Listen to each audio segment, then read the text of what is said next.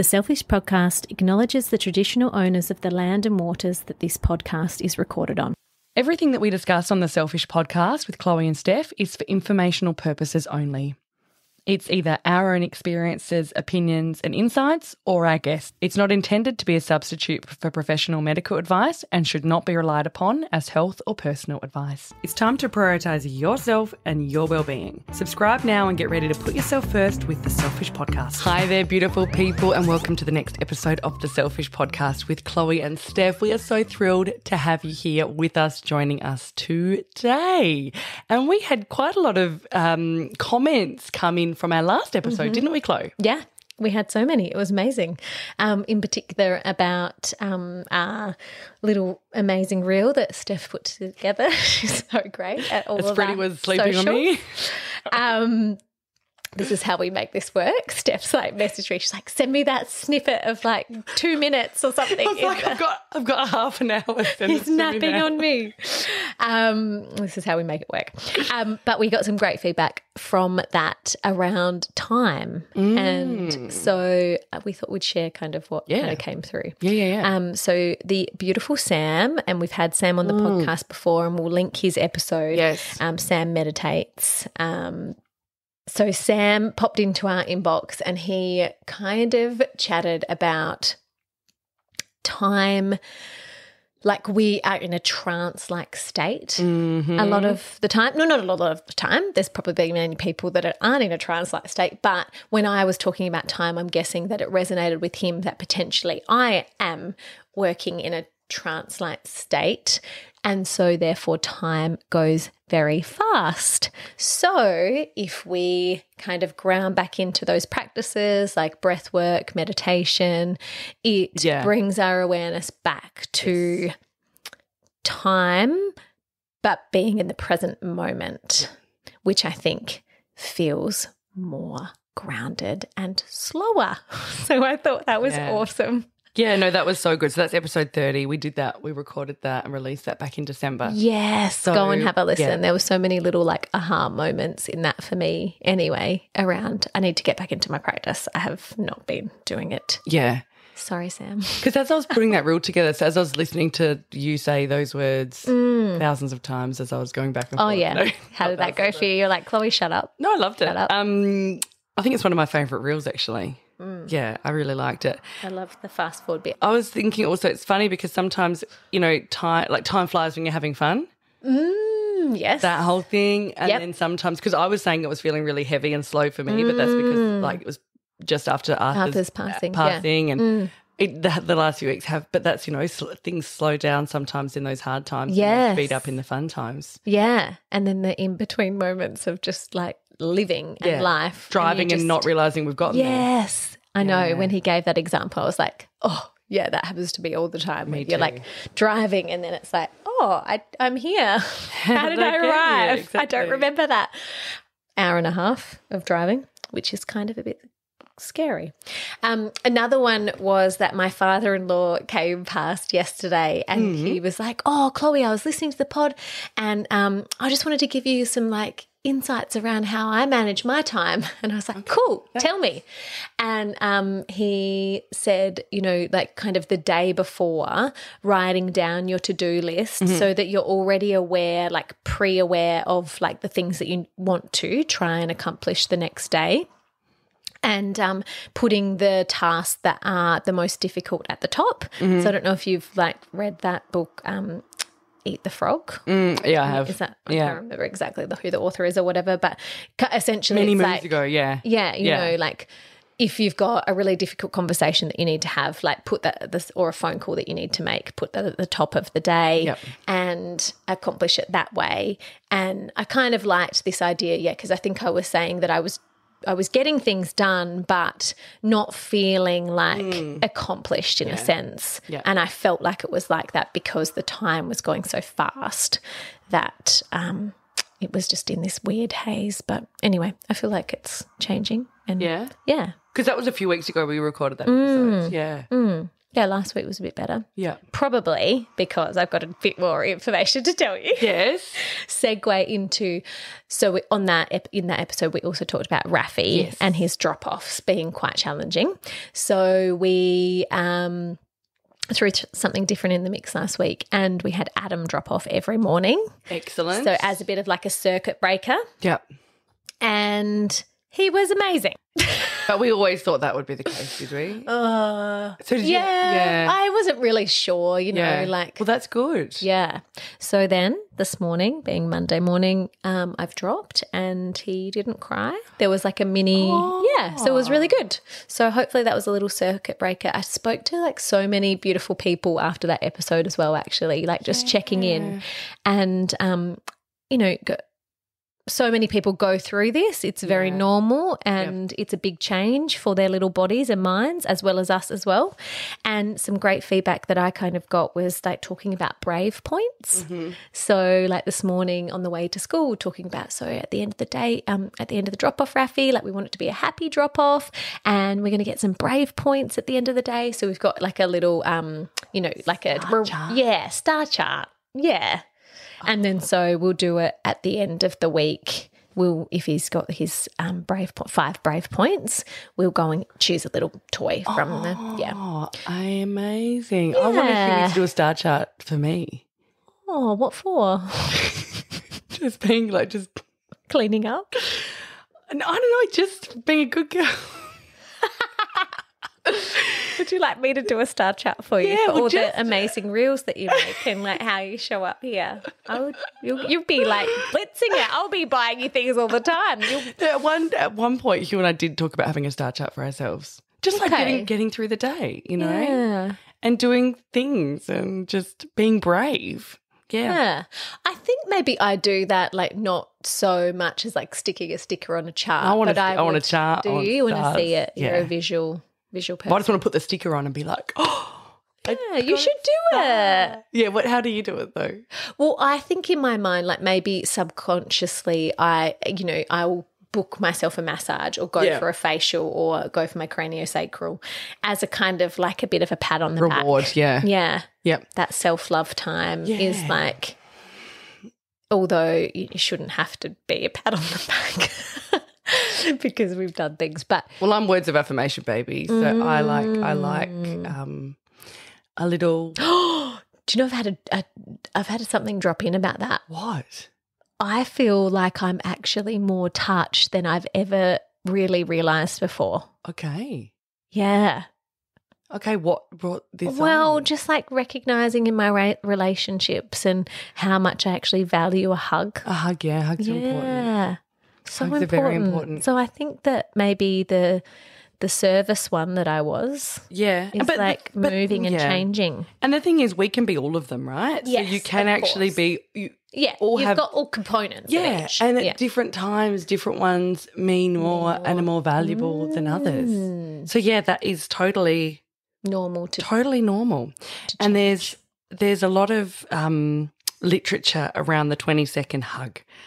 So I don't know if you are familiar with the 20-second hug. And one of our beautiful listeners actually, it was a while ago that we were talking about this kind of stuff and she sent us some information about hugging. But hugs increase oxytocin levels, they facilitate bonding, all of that kind of stuff. Mm-hmm. Like if you think about like straitjackets, they were actually so you're almost hugging yourself because that pressure. It's like a nervous system. Yeah, exactly. Yeah, so the pressure on those 2 points of your body, your chest and your back. And that 20-second hugs, like it takes 20 seconds to really get that oxytocin flowing. So we can maybe do a 20-second hug after the episode. Aww. But think about that. I had a friend who always forced her to give me a 20-second hug. So do you count it out? How do you do? Oh, you can. You can. Like this is 10 seconds. Sure. We've got 10 to go. 10 to go. Squeeze 5, it in. 4, Are you a hugger 3. actually? Like I always think about this because there's some people when you greet them. Yeah.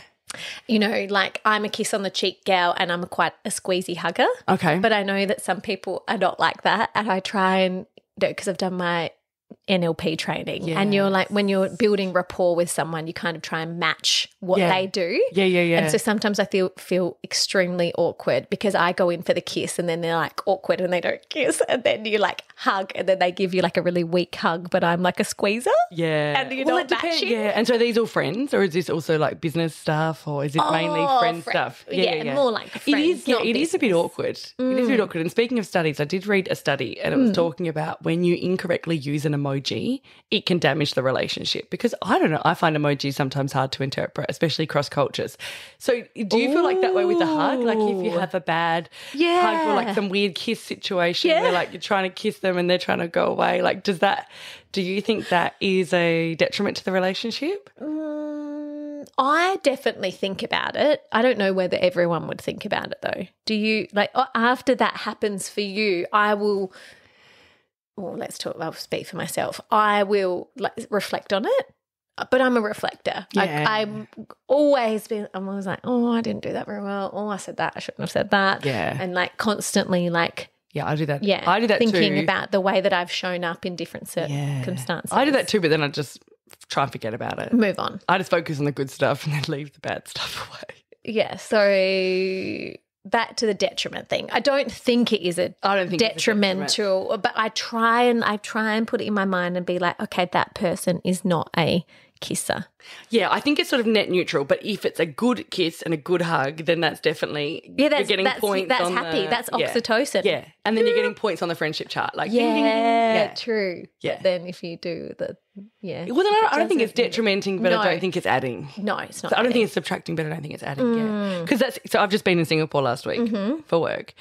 And also caught up with some friends who are still living there, which was so great to see them. But it's interesting in the work context. Like, so there's people that I've been working with for 3-4 years I've never met in person. This was the first time I met them in person. Ooh, so we went for the hug. They tried to not. Oh no, some of them tried to hug, but otherwise I said, let's hug. And we had a lovely hug. Let's hug it out. I still hug in work situations. I hug and I kiss, like on the lip. It's all coming out. I kiss on the lips. You get that?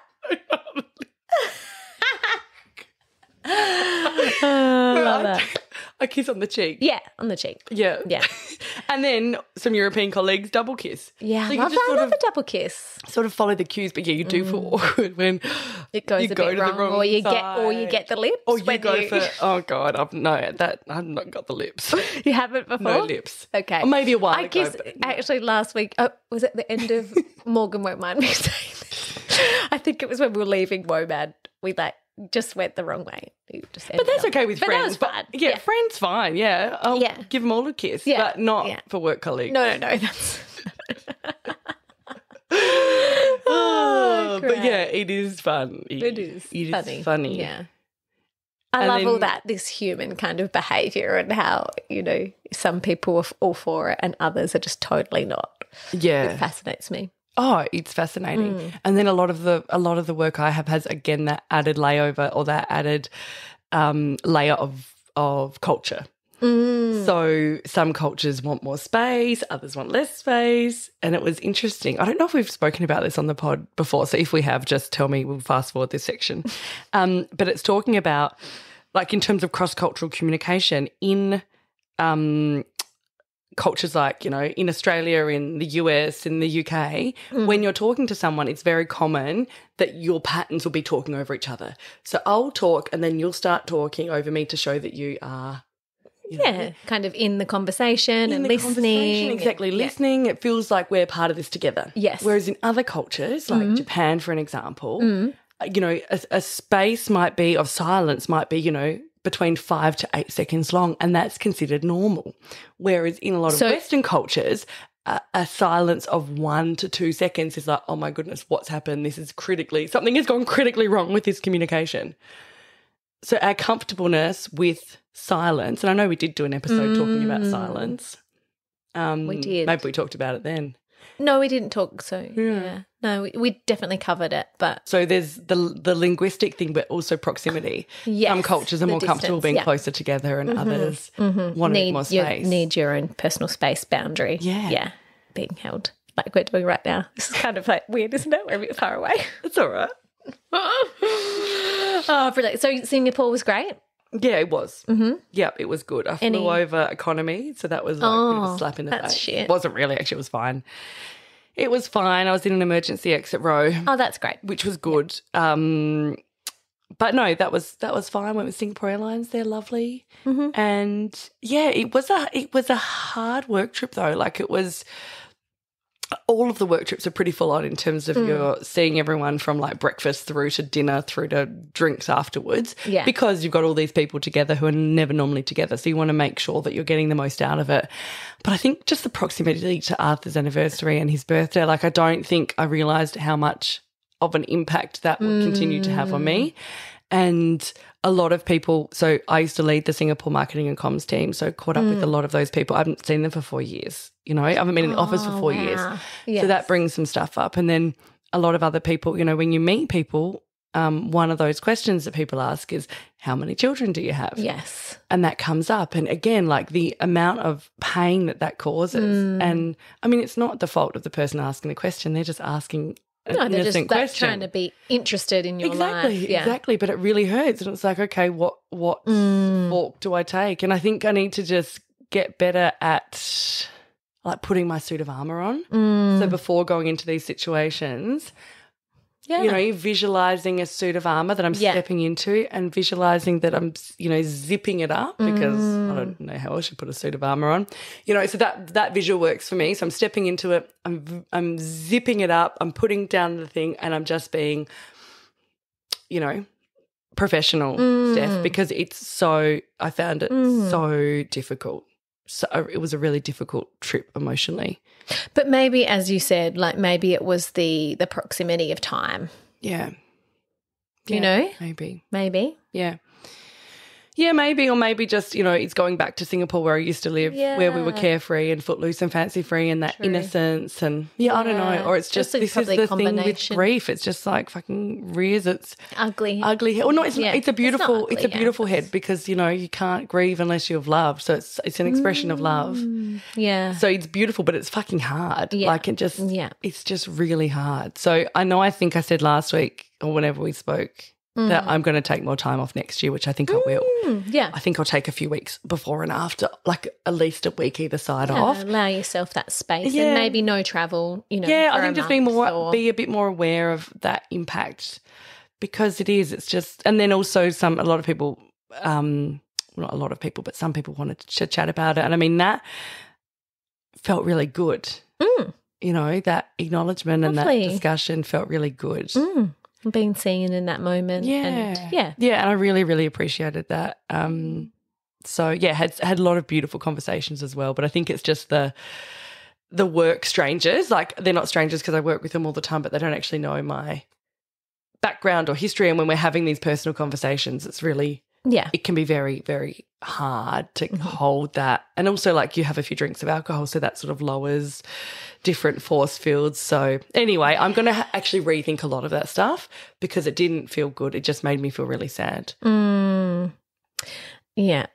Alcohol over the weekend like came up for me too, actually, just like whether it's really a good thing. Going back to that, maybe a little sober moment. I just think sometimes it just, you kind of, the barriers are broken down, but then often you say things that you wouldn't usually say. I said a lot of weird stuff. Same. I was so weird on the weekend. Yeah. And not in the work context, but when I caught up with these other beautiful friends who listened to the pod, and it's so sweet and so beautiful. I just said a few weird things, and I'm like, what?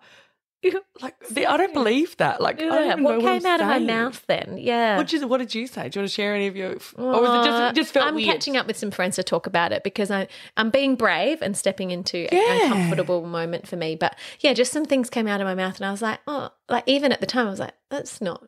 Because you know it straight away, don't you? Yeah, I definitely, my body totally gave me the response that I was just like, this just is not what I intended to say. I think it was just sometimes you get those loose lips and things just come out when it's not, you don't have that, you're not eloquent. You're not, there's no grace. There's sometimes no grace in the way that you say things. Yep. Or you seem a bit more verbose when usually, you would say it, in just a different manner. different manner. Yeah. Yeah, because I did actually say to them, I said, sorry, like, I don't know what I'm saying. Like, that's good. well, yeah. Because I feel like I'm finding I'm having like an identity crisis. Yeah. And I do. I'm going through that too at the moment. Isn't it interesting? And when I talk about eclipse season, maybe this is the start of it. Maybe which we are all in this energy of pre-eclipse season. So it's quite. I've read something last night. I was like, oh, it kind of made me feel a bit better that maybe it's coming. These words are coming out because we are in a state of transformation and change. Yes. Okay. Mm-hmm. Interesting. But I'll jump onto that a bit. I'll give a bit more insight into that after. But anyway, yeah. Yeah. I don't know. Yeah. And alcohol, I feel like I sort of live. Yeah, I agree with that. I think that I'm going to just pull back a bit. Yeah. Yeah. And then I feel like with work, I sort of feel like I live a bit of a double life in terms of when I'm traveling versus when I'm not. Yeah. I'm like a secret agent, but I'm not secret. No. I'm not an agent either, but it's not a spy.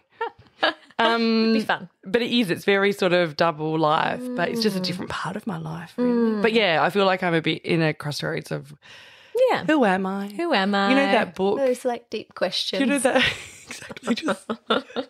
What was that book? That Chicken Little. Who's my? He couldn't find his mummy. Okay. And it was like went up to all of like the aeroplane. Are you my mummy? Oh yeah. And ran up to the. No, don't know that one. I've never actually watched that movie, so. Oh no, it's not a movie; it's a book. Oh, it's not called Chicken Little. No, it's not called Chicken Little either. Okay. I don't know what it's called. Okay, but it was about a bird who I think it fell out of its nest and it couldn't find its mum. I think it's called "Are You My Mummy?" And it's looking for its identity and looking for who it is, and like, oh, you fly in the sky, you're a plane, you might be my mummy, but yeah. So anyway, it's so I'm this memory there. I'm this, therefore I'm that, and it's like, well, no, I'm not, and yeah, I think for me it's also working out where that like grief fits into my life, because it can be like the last few months, like the last month, it's felt really all consuming. But it's not my life. It's part of my life. So it's also just working out how we live together. Yeah, how you married together, but in a way that is. And I feel like we do the dance pretty well sometimes, but I feel like it's just been you've come off a very come off a dance-a-thon. Highly emotional time, and I think that absolutely makes sense with the time of year that you're at. So, well, someone said to me, "You just need to have some fun, Steph," and I said, "Yeah, true, yeah." Dancing. You need to bring that fun into your life. Beautiful. Okay. Yeah. Well, skipping right along, I think that some of our audience want to chat about Kate Middleton. Oh, yeah. Yes. Yeah, Kate Middleton. Where the F is Kate Middleton, a lot of people have been saying. Are you across any of this, Chloe? You sent me something and it did... excuse me. My interest was piqued. Is that the word? Yes. Piked or peaked? It was, I don't know, piked? I don't know. Your interest was, it was... Engaged. So, then I kind of like went into a bit of a rabbit warren, but really, had you not kind of sent that image to me, I wouldn't have really heard about it. Yeah. So maybe you share what you sent to me. Yeah, okay. So let me maybe I'll just take us back to the very beginning. Yes. Which was last weekend, really. Yeah, but the beginning before that, let's just go through a bit of a high-level timeline of what has happened and where we're at. So December 25, so Christmas Day, was Kate's last public appearance. She was seen with Prince William and her 3 children. Okay. Now, just to note, her 3 children have not been seen since either. Interesting. Is this normal? Like, I mean, I'm not across the royal family. So for this, like, for them to be out of the public eye for this amount of time, is that unusual? It is for Kate, but she's a senior royal. So when, the whole Harry and Meghan of it all happened, Prince Charles at the time, now King Charles, said that his vision was a slimmed down monarchy. So slimmed down monarchy meaning like there's really 4 senior royals, being him and Queen Camilla, and then William and Kate. And then there's a few other players like Prince Edward and Princess Sophie, and Princess Anne's always had a big role in some of these engagements. But yeah, you would see them more often than that, absolutely. Okay. So like a 3-month hiatus is unusual. It's unusual. And they actually announced just before Christmas that they were going to go, or it was just after Christmas, either or, they were going to do, a trip of Italy and all of that kind of stuff. So when Kate's abdominal surgery was announced on the 16th of January, everyone was sort of like, oh my goodness, what is this? What's happened? Okay. So she was admitted to hospital on the 16th with planned abdominal surgery in a private hospital in London. Now, it was interesting because no one actually was seen visiting other than Prince William once. So her parents weren't seen visiting, the children weren't seen visiting. So it's like, did she have surgery? Yeah, or what kind of surgery, what happened. But when they announced the surgery, they said it was a planned surgery, which means it could have been planned for the next day. So it was likely, planned really far in advance because of this trip that they had planned. But they had the abdominal surgery and then that she wasn't going to be seen in public life until after Easter. Okay, so that's quite what the a story was. Yep. Exactly. Going out, Exactly. So recovering. A few weeks later, on January the 28th, a Spanish anchor claimed that Kate was in a coma. So this is really what kicked off all of the conspiracy theories. Spanish and speculations. anchor? Yeah. Yeah, because there's a lot of etiquette around the British press and what they can and cannot say. A lot of them have these reciprocal relationships with the royals. So they're very they're very, careful about what they do and do not say. So she was basically saying that after Kate was hospitalised, she said that Kate was hospitalised earlier. So she said it was, in December, late December, and she said that, something went wrong and that led to an induced coma. So that's what she said. The palace then told us that she was discharged on the 29th. We then found out that King Charles had cancer in early February. And then skip forward a month, all of this speculation is sort of still going on. It's quite underground at this stage. So I was aware of these conspiracies, but the normal person wasn't. You wouldn't have been across it. No. Then on the 4th of March, the first picture of Kate post-op emerged. So this was after 2 months out of the public eye.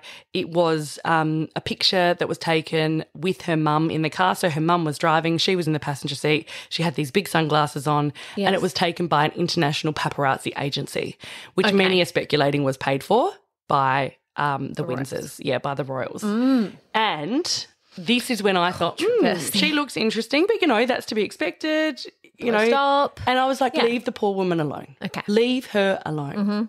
Leave Kate alone. Then a few days later, March the 6th, her uncle, Gary Goldsmith, was in Celebrity Big Brother in the UK. Yeah. And one of his fellow contestants, Ekin-Su, who was actually also on The Traitors, which we talked about a few weeks ago. Ekin-Su? Ekin-Su's her name. Yeah. Ekin-Su? Yeah, Ekin-Su. EKIN-SU. Ekin-Su is her name. Yeah. In the words of Phaedra, sweet baby Jesus, not Ekin-Su. I don't know if anyone else will get that. I do not understand that. But anyway, he said, tell us. But he said when she asked her what's going on with Kate, he said, there's an etiquette involved. I'm not going to comment. But if it's announced, I will let you know what I think. Which is, or if it's announced, I'll give you an opinion, which is quite interesting wording because if what's announced, what are you announcing? Then we fast forward to March 10th, which is what? At time of recording 8 days ago. Yeah. I sort of feel like it's been a year in between because so much has happened. Yeah. So March 10th was Mother's Day in the UK. Yes. Okay. So we wish all of our listeners in the UK a happy Mother's Day, a gentle Mother's Day. Hope you are all keeping well and did something for yourselves on that day. But on this day, a photo was released on Instagram. So it was released on Instagram, but it was also sent out to a number of media agencies who report the news. And that's important. That's important to understand. So the photo was put on Instagram and straight away a lot of people said, what is this photo? There's so many discrepancies. So it was a picture of Kate and the 3 children. So Prince George, Princess Charlotte and Prince Louis. And a kill notice was sent out by 3 photo agencies to say there is digital manipulation, do not use the photo, which is massive. Like, I don't think in the history of our lifetime such a kill notice has ever been sent out because they're saying this photo cannot be trusted. And in the world... So what does it mean, like kill the photo? Yeah, it means kill the photo, like get rid of the photo, retract it or make sure that it's very clear that this is a digitally manipulated photo. Yeah, right. I want to see the photo. So a lot of people, and we can share links to different stories, but essentially the photo, there are a number of things that looked a little bit strange, like the blurring, Kate's hair, the Princess Charlotte's missing rings. Exactly, all of this kind of stuff. And even Kate's fingers, they did some shots of Kate's fingers in other photos. Yeah. And like normally her middle finger is actually closer to her pointer finger. So they're like, was that, Is it looks this like normal? Like, do they this level of scrutiny is totally normal. It's totally like totally this normal. happens for every image. A lot of the images, yeah. Wow. A lot of the images. And they were saying, there were marks that looked like Kate's head had been put on. And really when you look at it, the digital manipulation is real. And there's actually this great Instagram account which did a comparison of the photo of her head with a Vogue photo shoot that she did. I think it was back in 2016. Don't quote me. I don't have the stuff in front of me. And the likeness, Kate is Kate, but it was eerily similar in terms of pose, in terms of how her hair was, in terms of everything.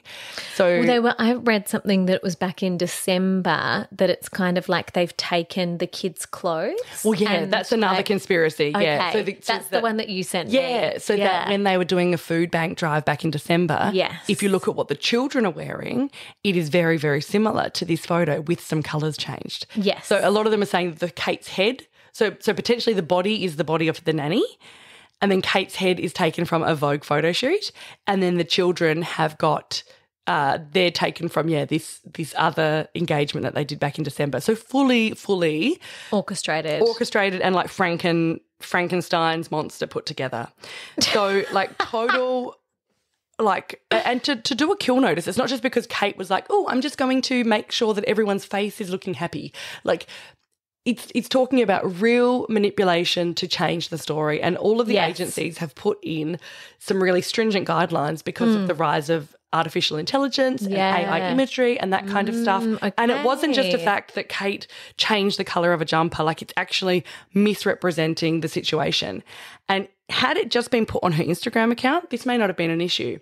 But because they also sent it to these photo agencies who are reporting news. Who sent it? The Palace. Kensington Palace. So did it go through Kate's?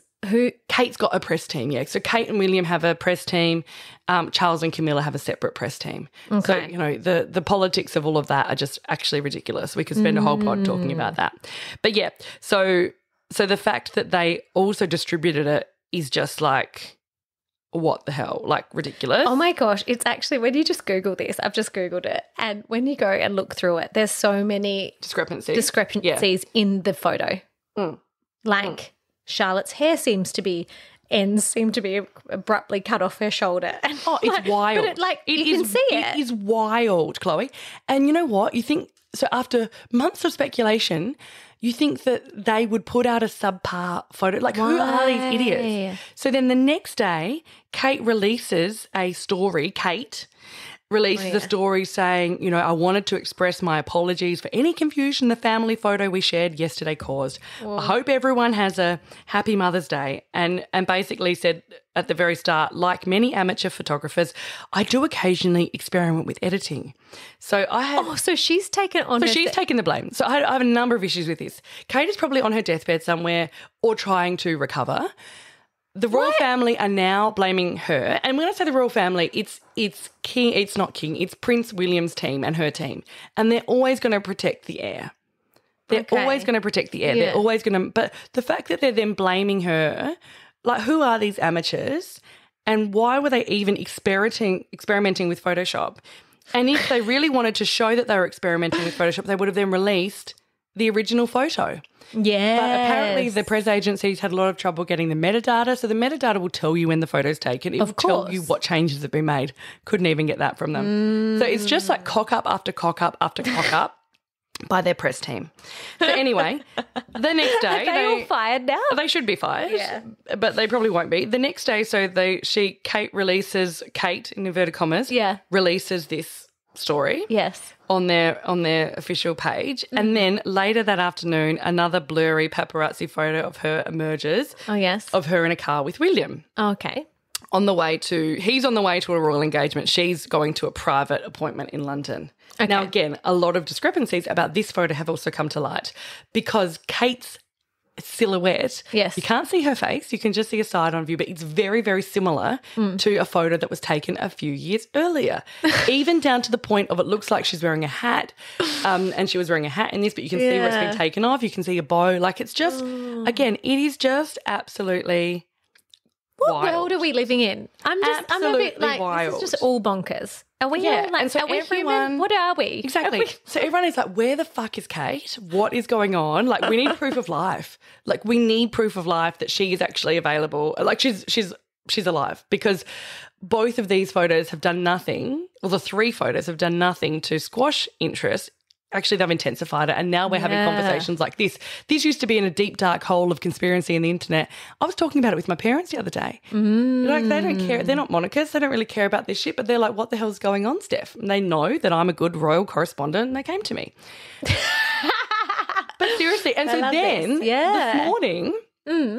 What's happened this morning? So, you know, and we are recording this on Monday the 18th of March, just, you know, because there might be other things that break. And if we need to get back on the mics and do an emergency episode, you know, we will. I'm excited by this. So anyway. But I hope she's okay. No, I hope she's okay too. And at the end of the day, like, I really do hope Kate is fine. That what really irks me is that the palace have completely fucked this up. Completely fucked this up. Yeah. And then blaming she Kate. Has to, But then there's all of these, like, the conspiracy theories are out of control. So there was one saying that she had a Brazilian butt lift, which is why she was going. It wasn't abdominal surgery. Another one's now saying she's had a facelift. Another one was talking about so Will had an alleged affair with this lady, Rose Hambury. Yeah. So then I was saying that she is pregnant with Will's baby and that blah, blah, blah, and Kate's refusing to, you know, wants to divorce William. So there's so many things out there, and I really don't want to speculate on that side of things because, you know, I feel sorry for Kate, and I do hope she's okay. But then this morning, when I woke up, I saw on my, you know, chat groups that now people are scrutinising some earlier photos that were taken. Oh, gosh. And so there was one of the Queen with some of her grandchildren, like most of her grandchildren, and all of these, again, it was allegedly taken by Kate. And there's so many inconsistencies throughout the photo. It looks like all the children have been, like, pretty much photoshopped in. And the uproar of this, like, you think about it, you go, well, why is everyone so up in arms? Like, you think about the Kardashians, like, they would never release a photo where they're not digitally altered. Yes, that's right. But they're not purporting, like, this is history in a way, like with the royals. It's like this is the record of what has gone down. So that's why people are so, I suppose, upset about it and up in arms about it. So, I mean, this is an ongoing story. You know, we do hope Kate is okay. But really they should fire everyone in the press offices at Kensington Palace. It's just a royal fuck up. That's the fucking sure. Wow. And I mean, I could talk about this a lot longer, but that's just the shorthand. Like synopsis. Yeah. Wow. So interesting. Yeah. There was also like an ambulance scene leaving Windsor like just after Christmas. So a lot of people are saying, well, maybe she's been in there for a longer time. But yeah, it's wild. And those deep holes of the internet where this conspiracy lives are now mainstream. Wow, it's very fascinating. You've made me fascinated by it. But I'm not going to spend my time for the rest of the day looking at this because I've got... Well, you've got what you need now. I do, true. So you can give me an update. I can give you any more updates. I spent like the whole flight to Singapore pretty much. On this topic. Yeah. Oh, I love it. I love it. So yeah, that's what's going on there. Okay. Now I'm in, like, because I'm on the wild web. Yep, I'm going to call it that. Now I'm into the weirdest things celebrities demand on their contracts. Taylor Swift, what does she... Oh, interesting. Anyway. Okay, let's moving right along and let me give you a little update, everyone, on Eclipse season, and then we'll finish with our card pull for the end of the episode. And maybe Eclipse season can give us some insight into how we've been feeling and also maybe the Kate of it all. Maybe. Potentially.